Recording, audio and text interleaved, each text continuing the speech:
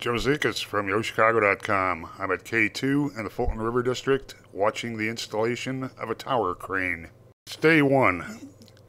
The first section of the tower has been bolted to a massive concrete base, and workers are assembling a giant telescopic crane whose sole purpose will be to build the tower crane. Day two, the telescopic crane lifts sections of the tower, and iron workers from Local 1 wrangle and bolt them into place.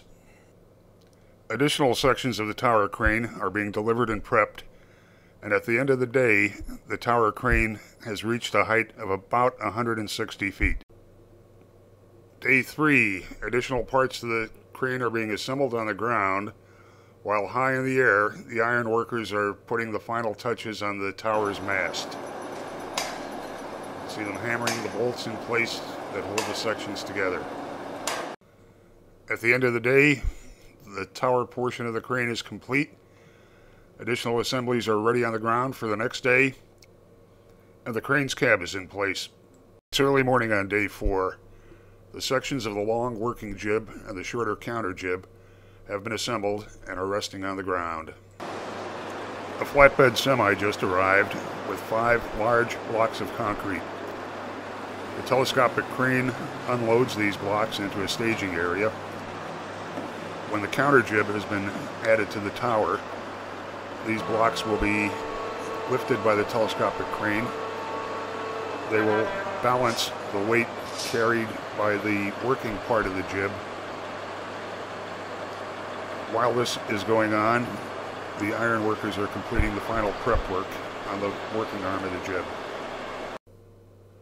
By noon, the counter jib and the counterweights have been added to the mast.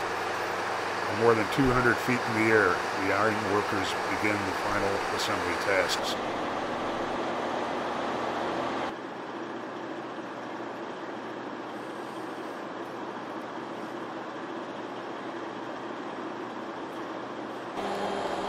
At about 12:30, the telescopic crane begins lifting the working jib.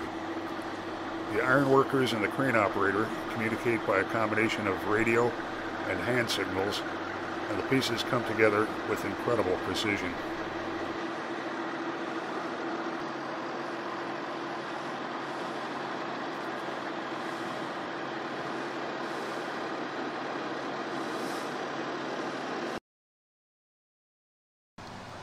The iron workers are locking down the mechanism that rotates the rig and beginning the final testing of the completed assembly.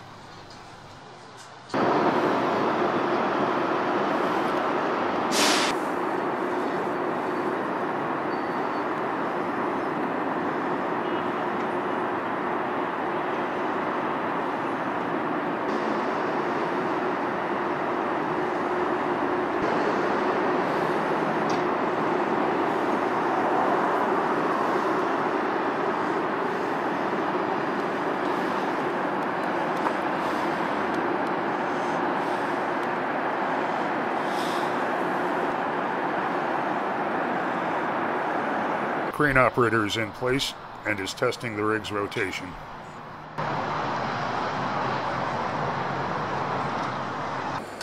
Back on the ground, workers are disassembling the telescopic crane.